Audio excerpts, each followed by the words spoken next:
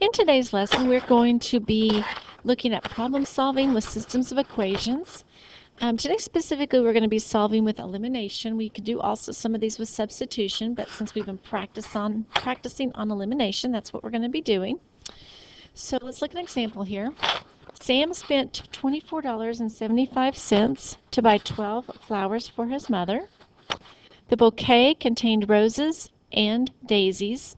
The cost of a rose is $2.50, and the cost of a daisy is $1.75. How many of each type of flower did Sam buy? We are going to be writing two equations. One equation is based on the cost. We know the total cost, and we know the cost of the roses and the cost of the daisies.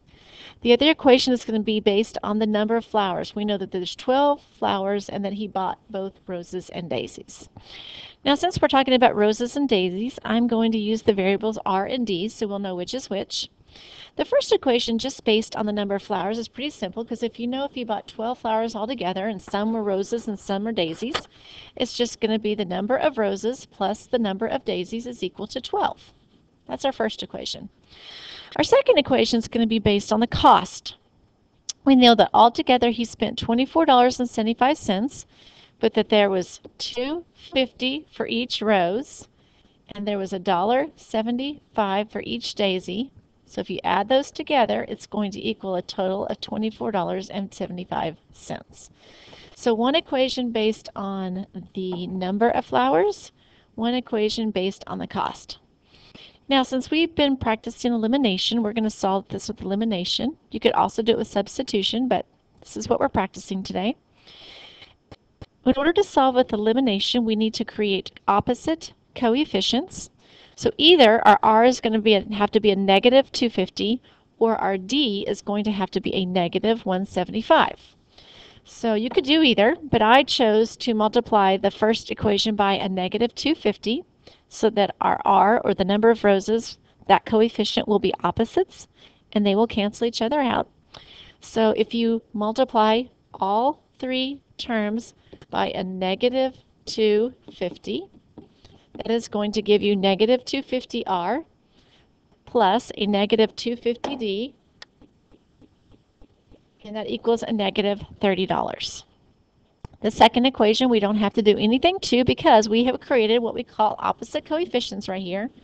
250 and a negative 250 becomes 0, so we say that's eliminated. That's why we call this elimination. It's eliminated. Now if we were just to solve the rest of the equation, a negative 250 and a positive 175 is a negative 75 for the number of daisies. This is supposed to be negative. And negative 30 and 2475 would be a negative 525. Now if you divide both sides by negative 75 cents, we will see that the number of daisies is equal to 7. Now, to figure out the number of roses, if we go back to this equation where we knew the number of roses plus the number of daisies was equal to 12, and we know that there are 7 daisies that we plug into here, what do we add to 7 to get r? We just subtract 7 on both sides of the equation, and we find the number of roses is equal to 5. So he bought 5 roses and 7 daisies. In the next example, the Thunder scored a total of 80 points in a basketball game. If I can move that a little bit. Against the Bulls, the Thunder made a total of 37 2-point and 3-point baskets. How many 2-point shots did the Thunder make? How many 3-point shots did the Thunder make? So again, we have to make two equations. One equation is going to be based on the number of 2 points. We have two variables here. We have 2 points and we have 3-point baskets. And we know that altogether they made a total of 37 baskets of 2 points and 3 points. So we have to decide what variable we want to use for 2 points and 3 points. What I decided to do is just use x and y. You could have used, they both start with t, I guess that's why I did that. So the number of 2-point baskets right here plus the number of 3-point baskets here is equal to 37. And I just used the variables x and y, x to represent the 2-point baskets, y to represent the 3-point baskets. And then we want to make an equation based on the number of points. Well, there was 80 points altogether, and 2-point baskets are worth 2 points. And 3-point baskets are worth 3 points. So I just attached the number of points that each type was worth, and here's our two equations. Now to solve by elimination, we need to create opposite coefficients. So we're either going to be multiplying this top equation by -2 so that the 2-point baskets will cancel out, be eliminated, or we can multiply the top equation by -3 so that the 3-point baskets can be eliminated. Either way, you're going to get the same answer. What I chose to do was to multiply the first by a -2. That means I'm going to multiply all 3 terms by a -2, which makes a -2x plus a -2y, I got in the way again, and a -74. Now we've created our opposite coefficients. Our 2-point baskets are eliminated, and that just simply leaves us with y is equal to 6. We didn't have a one-step equation there. That made it easy. So now we know the number of 3-point baskets. We know altogether the 2-point baskets plus the 3-point baskets was equal to 37 baskets, and they scored 6 3-point baskets. So the number of 2-point baskets, we would just subtract 6 on both sides of the equation, and that would be 31 2-point baskets and 6 3-point baskets. And another example. Tickets at a particular movie theater have different rates for adults and children. On Sunday, the theater sold 9 adult tickets and 2 child tickets for $151. The next day, the theater sold 8 adult tickets and 7 children tickets for $176. What was the price for the adult ticket and the price for the child ticket? In this particular example, we have 2 different days. We have Sunday and we have Monday, since it says the next day. So we're making an equation for each of the 2 days.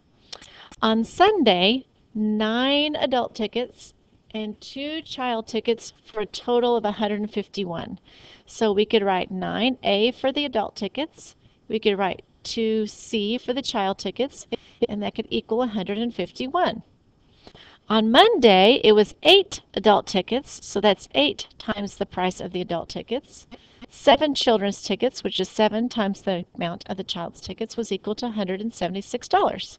So this time the 2 equations was the 2 days. That time I used A and C. Let's see what I did on my PowerPoint. I did X and Y, but you could have very well used A and C.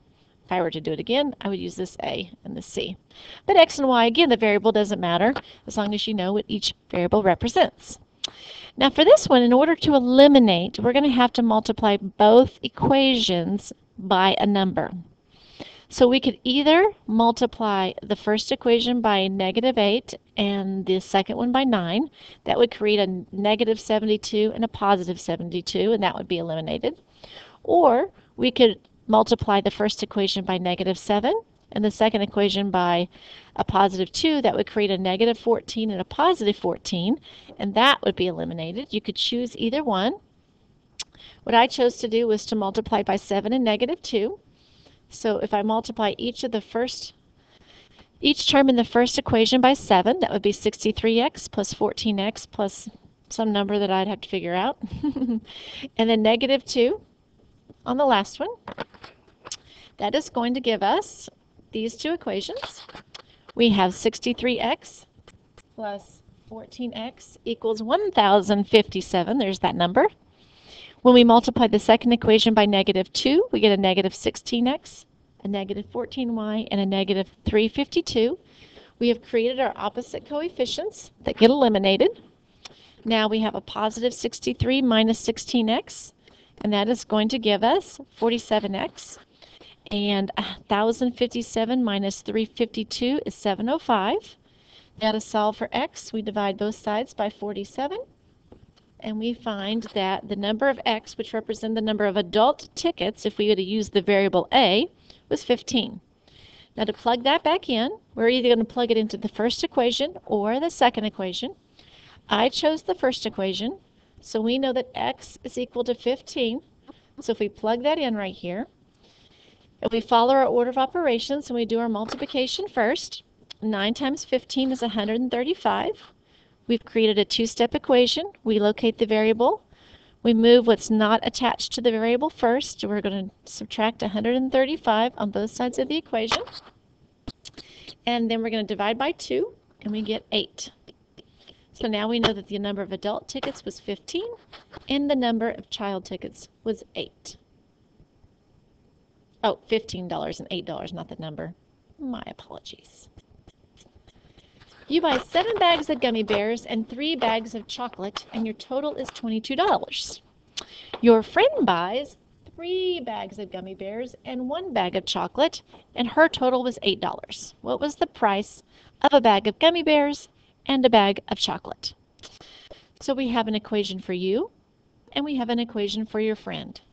7 bags of gummy bears, 3 bags of chocolate. Now if I were to do this, I would probably use 7 gummy bears and 3 bags of chocolates for a total of $22. You could use X and Y again, but sometimes it makes it more understandable if you're using a variable that represents what you're doing. Your friend buys 3 bags of gummy bears, so that's 3 bags of gummy bears, and 1 bag of chocolate, and she spent $8. So there are your 2 equations. My PowerPoint here, I probably used X and Y again. If I were to do it again, I would do G and B. But again, the variables don't matter. Now if we look at this, if we are going to solve with elimination, right here when I look at this, I know that if I can make this a -3, it would be eliminated.